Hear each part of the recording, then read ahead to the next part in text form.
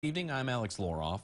Another blow to the Biden White House today. The president's plan to wipe away student loan debt for millions is deemed unconstitutional.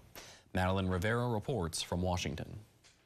After nearly a year of legal limbo, the Supreme Court ruled Friday student borrowers are back on the hook.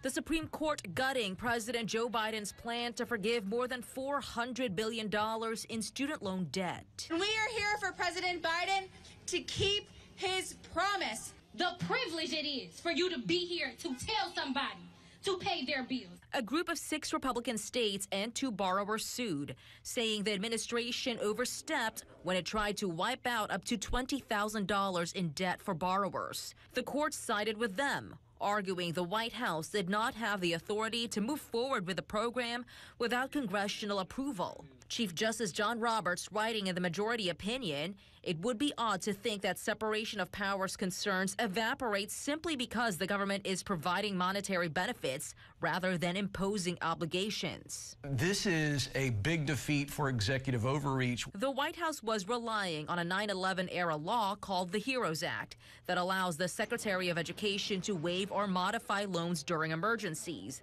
In this case, the coronavirus pandemic. The Republicans snatched away the hope that they were given, and it's real. Republicans call the Biden plan a political stunt designed to win over young voters. It's about pandering, absolutely. Buying up as many votes as you can. Activists, meanwhile, are already looking at new ways to make higher ed more affordable. Justice is free college.